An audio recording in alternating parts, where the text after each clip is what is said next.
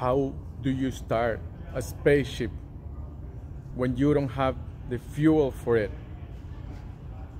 How do you get your vehicle running when you don't have what fuels it? The fuel that runs this machine. Where do you find it?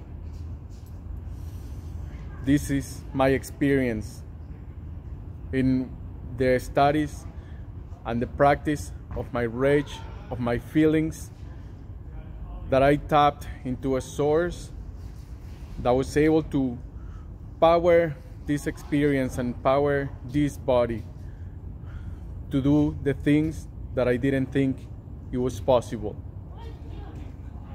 Your anger and your feelings are the source for this machine to run.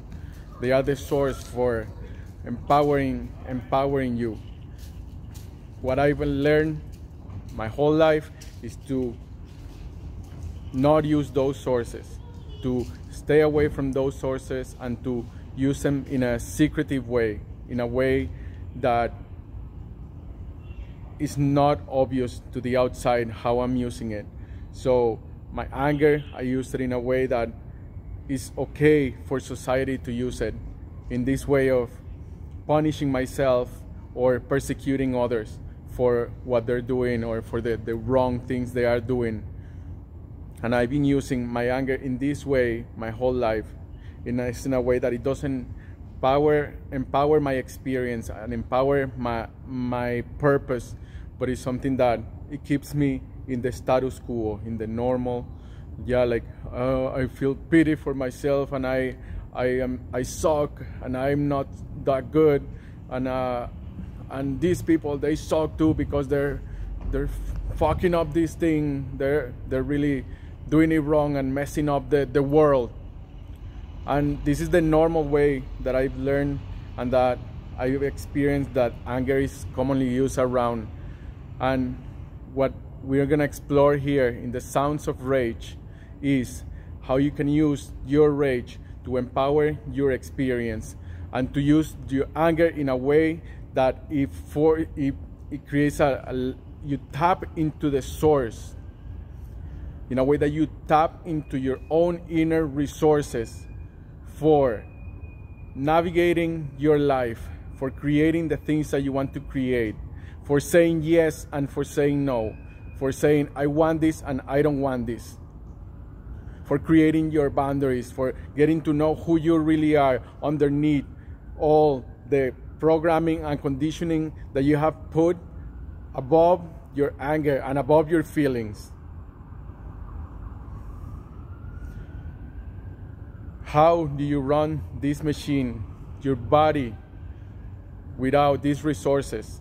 How have you been running it your whole life with only like 5% of what you are capable of, with only this 10% of what you are really capable of running this thing?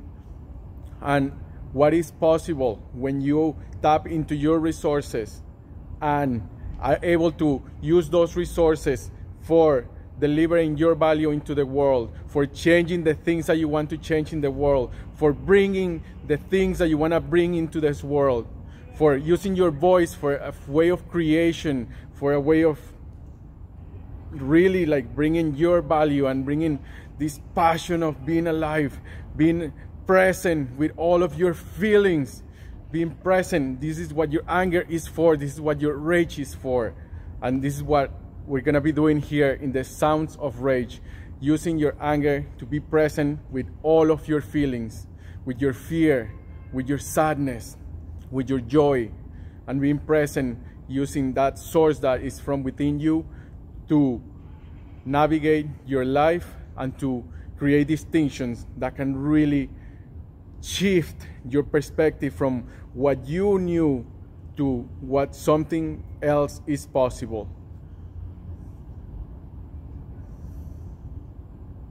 This is your space for exploring your sounds and your feeling of rage. The Sounds of Rage. Thank you.